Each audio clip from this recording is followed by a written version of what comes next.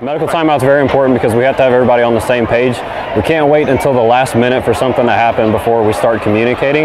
It's very important to know who's covering what with regards to on the field and in the stands and what's going to happen.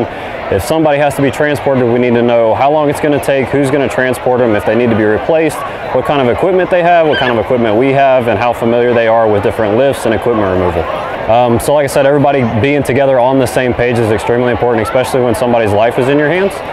Everybody needs to know exactly what their role is, what they're doing, and the best way to communicate that is before the game, before something happens.